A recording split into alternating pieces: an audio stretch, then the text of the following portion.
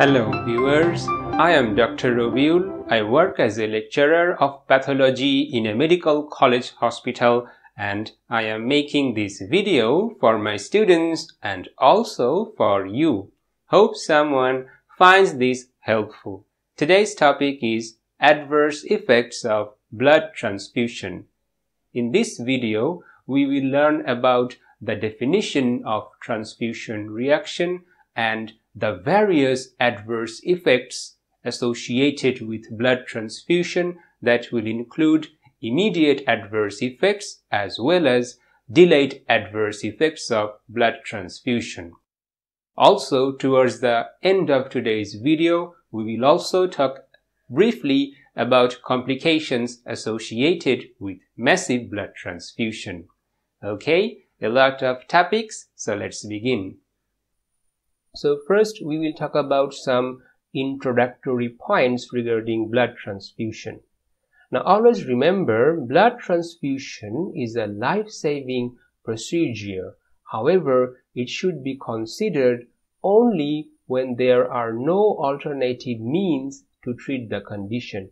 For example, if we can treat the patient by infusion of intravenous fluids or by providing some specific treatment of anemia, then those treatment options should be considered first before thinking about blood transfusion as a treatment option. Even with best blood banking standards, complications can occur.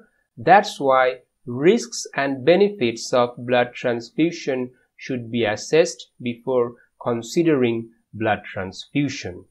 So now that we have talked about some introductory points regarding blood transfusion, now we are ready to talk about blood transfusion reaction. So what do we mean by blood transfusion reaction, or how can we define blood transfusion reaction? It can be defined as any untoward reaction that occurs as a consequence of infusion of blood or blood cell therapy products. Okay, so I am repeating the definition again for my students.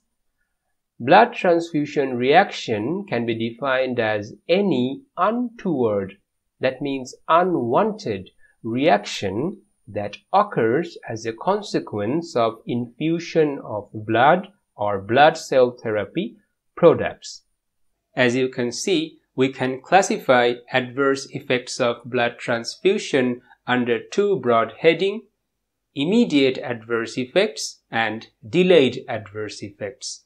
Immediate adverse effects occur within 24 hours of blood transfusion, and delayed adverse effects occur after 24 hours of blood transfusion. Now this slide is very important for your examination. The examiner may ask you to classify immediate adverse effects of blood transfusion, and we can classify them in two broad headings: immunological and non-immunological immediate adverse effects. So what are the immunological immediate adverse effects? They will include febrile non-hemolytic transfusion reactions, hemolytic transfusion reactions, allergic reactions, anaphylactic reactions, and also transfusion-associated lung injury, which is also referred as TRALI. Among the non-immunological immediate adverse effects, there are circulatory overload, bacterial contamination of donor blood unit, etc. Now this slide is also important. Here we can see the delayed adverse effects of blood transfusion. Among the delayed immunological adverse effects, there are hemolytic transfusion reactions, post-transfusion purpura, graft-versus-host disease. Among the non-immunological delayed adverse effects, there are transmission of infectious organism, iron overload, etc. So we can see that hemolytic transfusion reaction can happen both within and after 24 hours. So now that we have classified adverse effects of blood transfusion, now let's talk about the various complications one by one. So first we will talk about the immediate complications, and the first one that we will talk about is febrile non-hemolytic transfusion reaction. It is common in recipients of multiple transfusion and also in women who had multiple pregnancies. Why? Because of previous sensitization. So what are the clinical features of febrile non-hemolytic transfusion reaction? There will be fever that is obvious, chills, flushing, anxiety, tachycardia, headache, and itching. And these reactions will begin 30 to 60 minutes after the start of transfusion. So what is the pathogenesis of this type of transfusion reaction? Always remember that the main reason is release of cytokines from leukocytes or white blood cells during storage of blood. And another mechanism is reaction of recipients' alloantibodies with transfused white blood cells, and due to such reaction there will be liberation of pyrogens that will result in fever. Now I have an entire video on cytokines, so you can watch that video after finishing this video to know more about cytokines. How can we diagnose such reaction? It is based on diagnosis of exclusion. So here we have to exclude other causes of fever such as hemolytic transfusion reaction, bacterial contamination of donor blood unit, and transfusion-associated lung injury. How can we manage such reaction? We have to stop the transfusion and we have to do some workup for excluding other causes of fever. We have to administer antipyretics either orally or parectal, and we have to administer antihistaminic either intramuscularly or intravenously.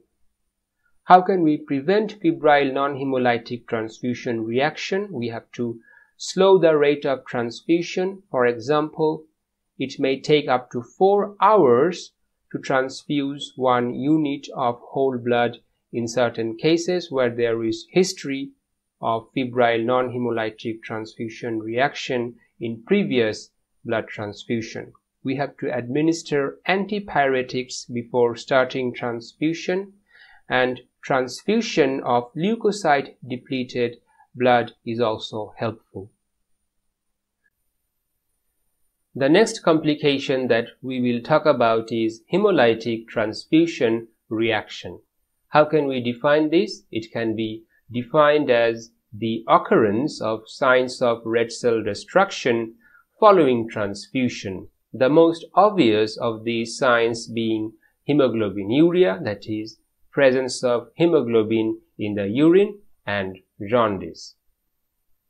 Now, hemolytic transfusion reaction occurs due to transfusion of incompatible red blood cells. Most common cause is ABO incompatibility, and it is mediated by immunoglobulin M anti-A or anti-B antibodies. Mismatched ABO blood transfusion usually occurs due to clerical errors.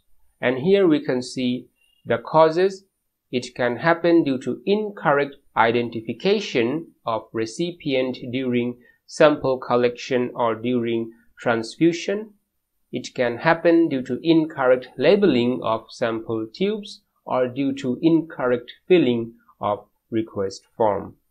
So that's why we have to be very careful during the blood transfusion procedure so that such clerical errors are avoided.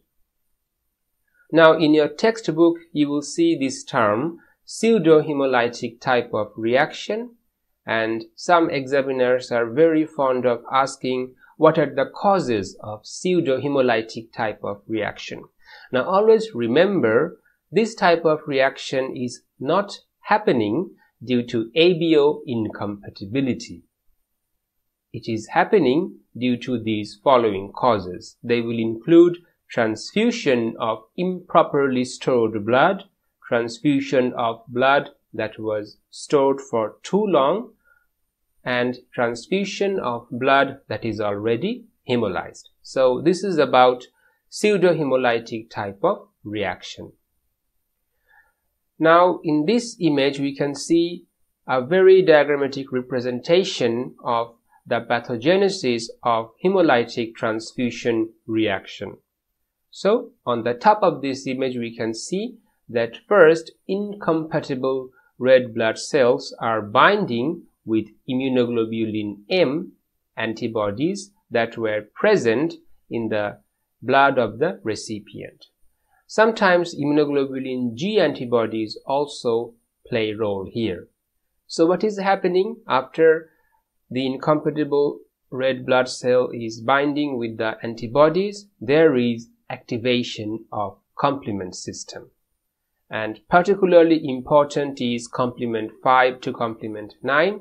They will form membrane attack complex that will result in destruction of the red blood cell membrane. So there will be hemolysis. And since this is happening inside the blood vessel, so we can also call this intravascular hemolysis. And at the same time, there will be also activation of other complements, for example, complement 3A, complement 5A, and they will result in hypertension and acute renal failure. Now, when there is intravascular hemolysis, the red blood cells are getting broken down inside the blood vessel, so there will be elevation of hemoglobin inside the blood, because recall that hemoglobin is found inside the red blood cells, and since now the red blood cells have been destroyed, so the hemoglobin that was inside the red blood cell will now come out of the blood cells and they will be seen in the blood. So there will be hemoglobinemia, presence of hemoglobin in the blood. Similarly, there will be hemoglobinuria, presence of hemoglobin in the urine, and there will be also methemoglobinemia.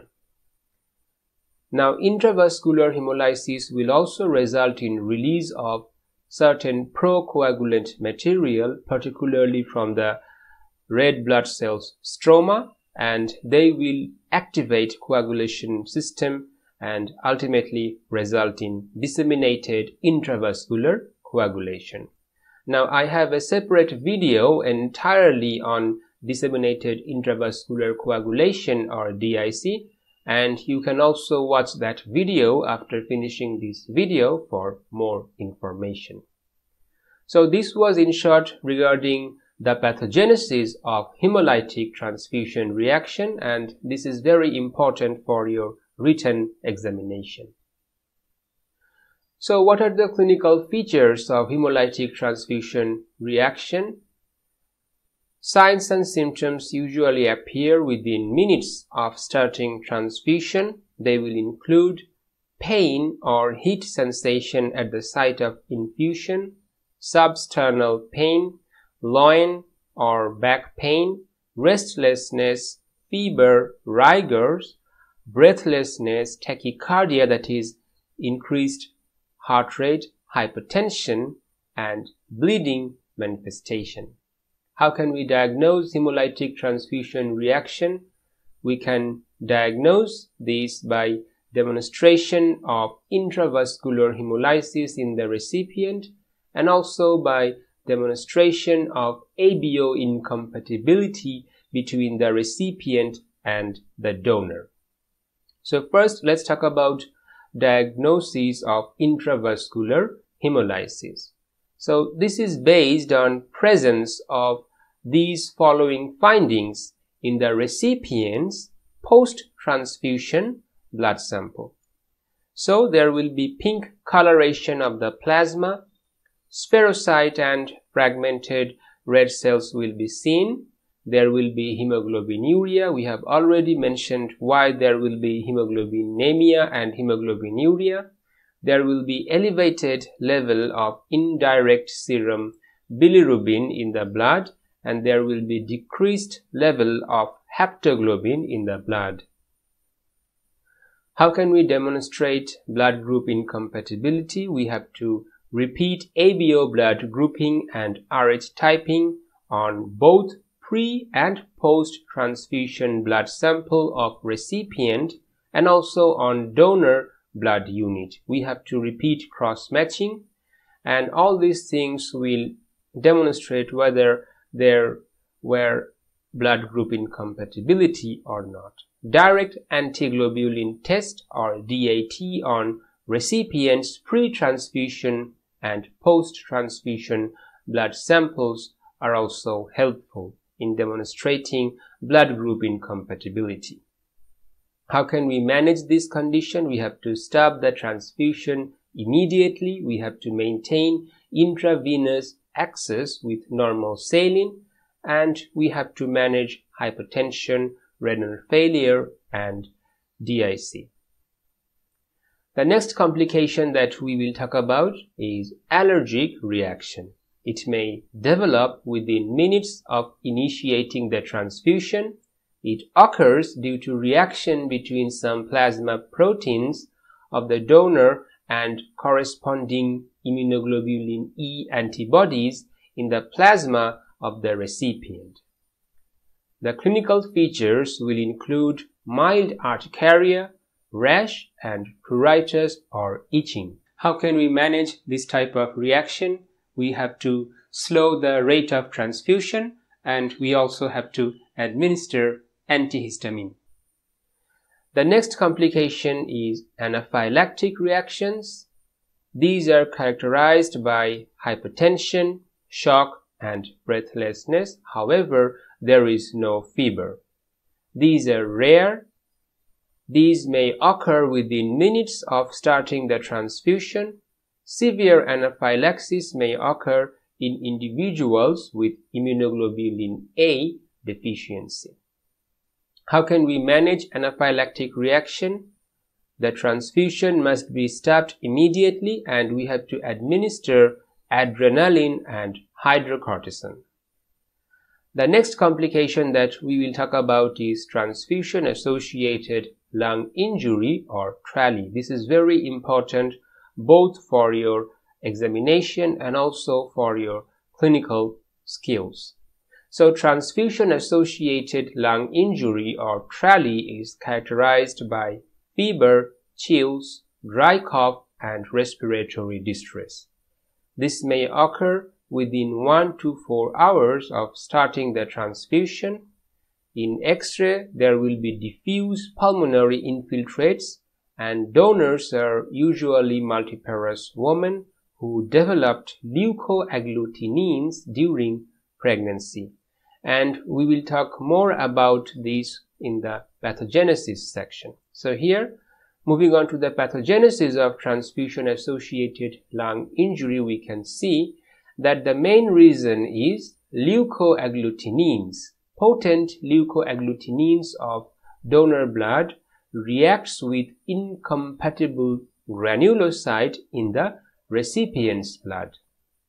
So there will be formation of leukocyte aggregates. They will lodge in the pulmonary circulation, and ultimately they will increase vascular permeability. The next topic that we will talk about is circulatory overload. The causes will include rapid rate of transfusion, excessive transfusion, and if there is some impairment of cardiac or renal function. Treatment will include propping up the patient in sitting position, oxygen therapy, and intravenous diuretics. The next complication is bacterial contamination. It is happening due to incomplete sterilization of skin during blood collection. It may also happen in asymptomatic bacteremia in the donor during the time of blood collection. Now, what do we mean by this term, asymptomatic bacteremia?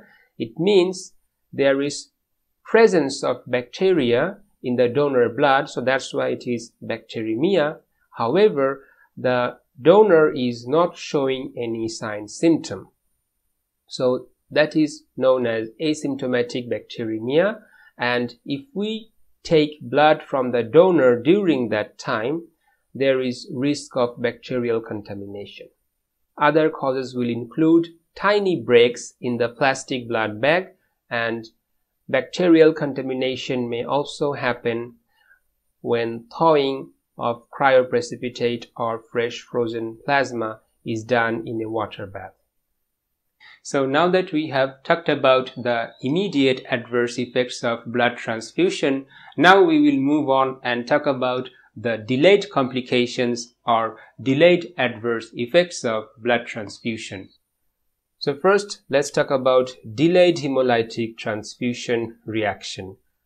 It occurs in individuals who have been previously sensitized to certain red cell antigens due to pregnancy or due to previous transfusion. However, before the subsequent transfusion, the concentration of those antibodies are very low, so they are not detected by tests done in the recipient prior to transfusion. On re-exposure to the same red blood cell antigen during the subsequent transfusion, there is secondary immune response in the recipient, and that will result in predominantly extravascular hemolysis. Clinical features that will be seen 5 to 10 days after transfusion will include fever, anemia, and jaundice. The direct antiglobulin test will be positive. Moving on to the next complication, and that is post-transfusion purpura. It can rarely develop about 5 to 10 days after transfusion in some adult multiparous women, and it is happening due to previous sensitization of the recipient to a platelet antigen called HPA-1a, and usually this type of sensitization occurs during pregnancy. After re-exposure to the same antigen through transfusion, the antibodies will paradoxically destroy the patient's own platelets that were HPA-1a negative. Treatment will include plasma exchange and intravenous immunoglobulins. Now the next complication is very important, and it is graft-versus-host disease. Causes will include blood transfusion in immunodeficient individuals and blood transfusion from first-degree relative in immunocompetent individuals. So let's talk about the pathogenesis of graft-versus-host disease. As you can see, viable CD8 positive T lymphocytes of the donor will proliferate and attack recipient's bone marrow cells and also possibly other organs. And at the same time, recipient's immune system does not attack these donor T cells. Why? Because either the recipient is immunocompromised or the blood is taken from first-degree relatives, so there is some match between the HLA typing, and that's why the recipient's immune system is not attacking those T lymphocytes of the donor. On the contrary, those T lymphocytes of the donor are proliferating and attacking the recipient's bone marrow. So there will be severe bone marrow suppression and pancytopenia, as we will later see. Now, what do we mean by pancytopenia? It is a condition where there is reduced level of red blood cell, white blood cells, and platelet in the blood, and bone marrow suppression is a very important cause of pancytopenia.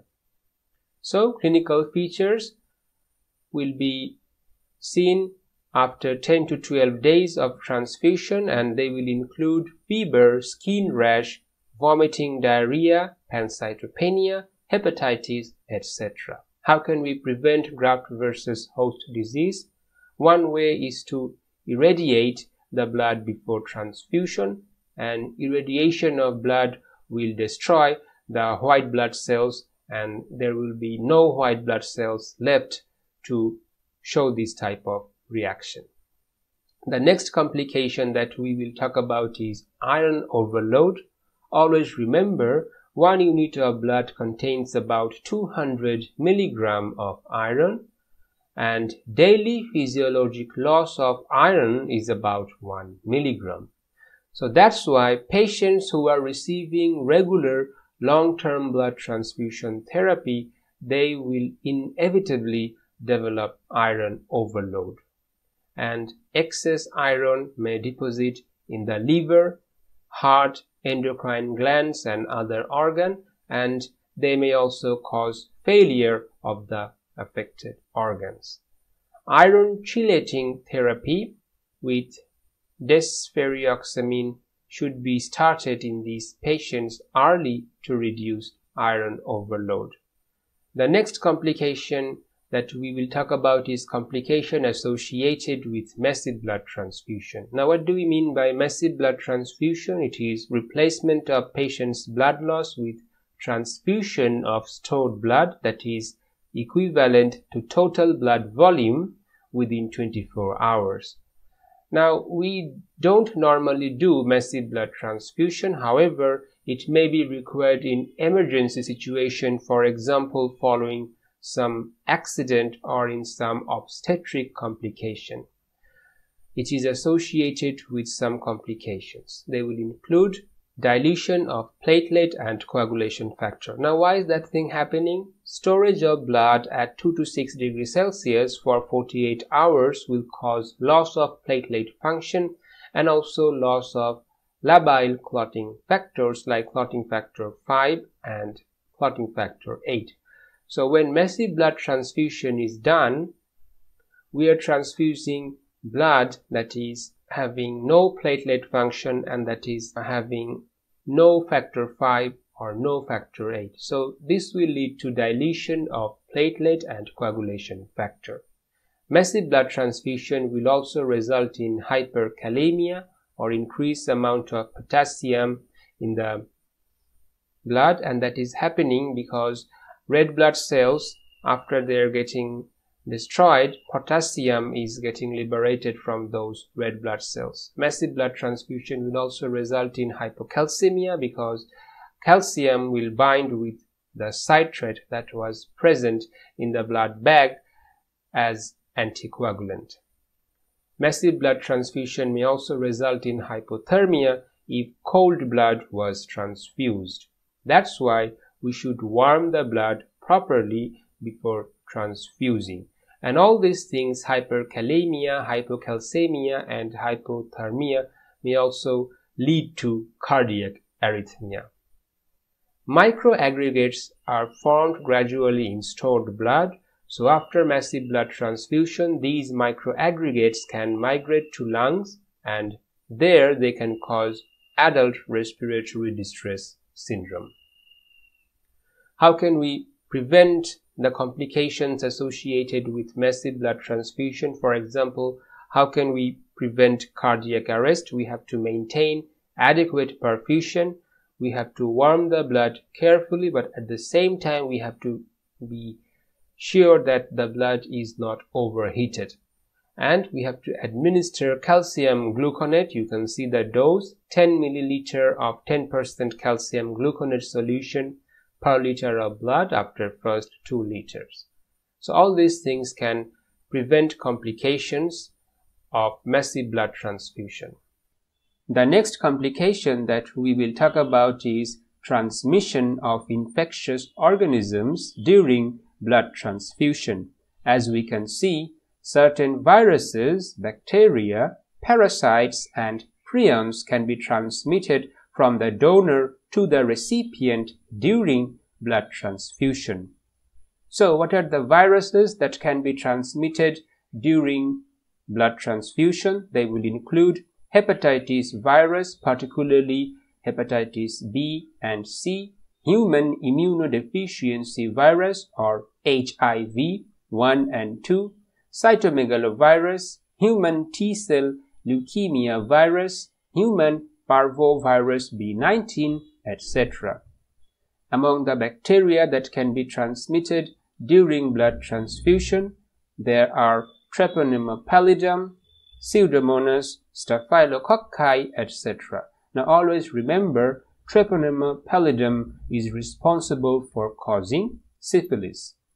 Among the parasites, there are malaria parasites, Trypanosoma cruzi, and Toxoplasma gondii. Regarding prions, prion that was responsible for causing Creutzfeldt-Jakob disease can be transmitted from the donor to the recipient during blood transfusion. So how can we prevent transmission of infectious organism during blood transfusion? The first thing that we have to do is we have to collect blood only from voluntary and non-remunerated donors. Now, what do we mean by this term, non-remunerated donors? These are donors who are donating blood voluntarily on humanitarian grounds, and they are donating without expecting any financial reward or benefit from their donation. So we have to take blood, or we have to collect blood from such voluntary non-remunerated donors. They are donating on humanitarian grounds or due to their sense of duty and responsibility towards the society, and we have to exclude professional blood donors. Why? Why do we have to exclude professional blood donors? Because sometimes professional blood donors who are selling their blood, they may hide certain information or certain history so that they can sell their blood. The second way is to exclude high-risk donors. For example, drug abusers, sex workers, and homosexuals should be excluded from blood donation. And the next way to prevent is to follow standard criteria for blood donor selection. And the last bullet point is very important. All donated blood and blood products must be screened thoroughly with various screening tests. So these are the ways we can prevent transmission of infectious organism during blood transfusion. So this concludes our video on adverse effects of blood transfusion. I hope this video was helpful. If you like my videos, do comment, share, subscribe, and let me know. And for my students, I will also recommend you to go through your textbooks to know more information. Okay, that's all for today. Until next time, take care and stay blessed. Thank you.